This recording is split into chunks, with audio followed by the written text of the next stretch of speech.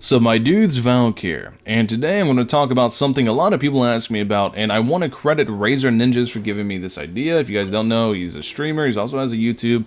He's a very, very smart person whenever it comes to the game, and I think he was suggesting this is kind of like a meme, but I took it seriously because I really do enjoy it. So if you guys don't know what I do and what I'm talking about, if you go to artifacts, you can see I run Tenacity of the Millileth on Qiqi. Now, why do I do this? When an elemental skill hits an opponent, the attack of all nearby party members is increased by 20%, and this effect can be triggered once every 0.5 seconds. Well, if you look at the cryo application of this and how often it hits, it matches up just about perfectly. To where during Qiqi's skill, you can keep damn near 100% uptime at it, and look, see, and you can reach some crazy numbers attack-wise very, very quickly using a team like this, paired up with Wolf's Gravestone, Elegy for the End on Fischl, and Tenacity and Millilith on Qiqi. And you're going to ask yourself, why wouldn't you just run that on Zhongli? Well, the reason I don't run on Zhongli is because I like Zhongli to deal damage, I like him being burst support, and also I don't have to farm the artifacts for it. If I farm the artifacts for it, I managed to get it. For Zhongli, like a 4-piece HP percent one, that was really, really good. I would run on Zhongli, but I got one for Qiqi because I wanted one on Qiqi anyways for Cryo Resonance whenever Eula comes out.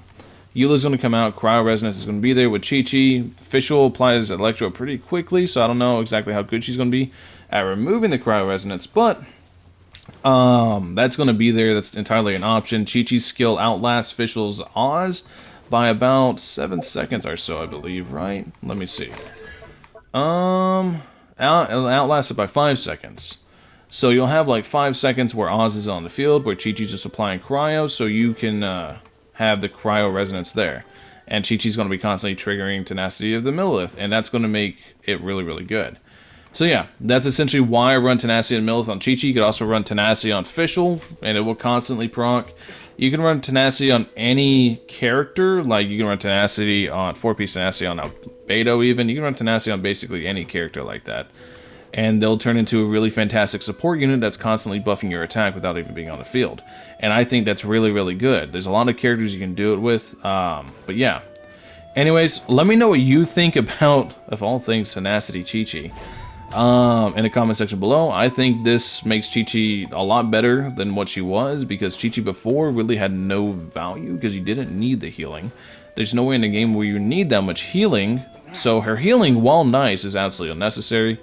But the fact that she's a constant cryo applicator and that she can literally keep Tenacity Millilith up for a solid 15 seconds is really, really good in my opinion. Let me know what you guys think. Anyways, that's all I got for you guys today. Thank you all for watching as always.